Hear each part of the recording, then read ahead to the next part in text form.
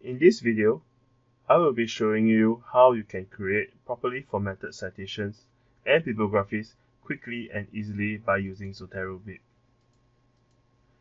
ZoteroBib is made by the same group of people who developed Zotero. It is free and there's no installation required.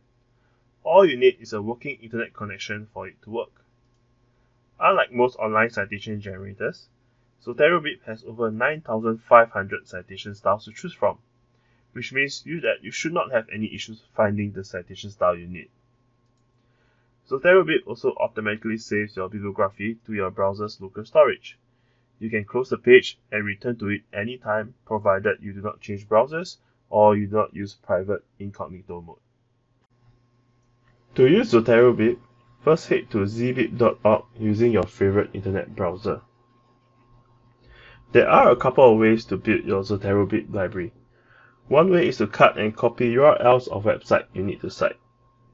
In this example, I am citing a BBC news article.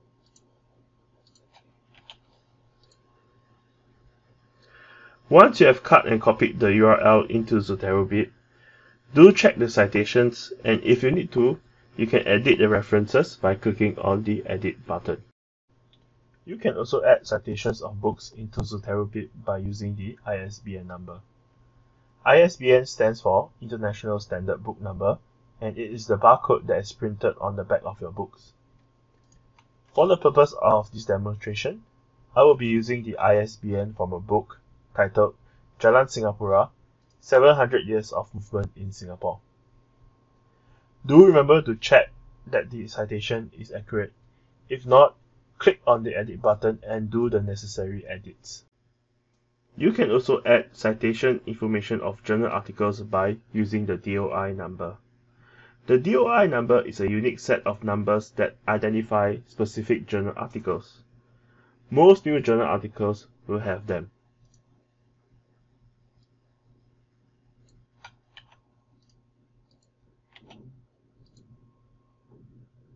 Again, please check the reference for accuracy.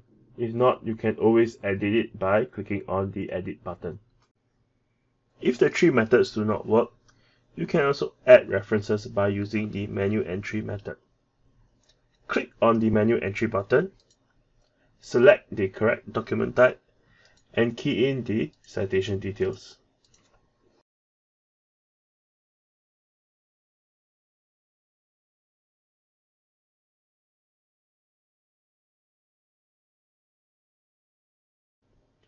To change citation style, click on the drop-down menu. Select the style that you need.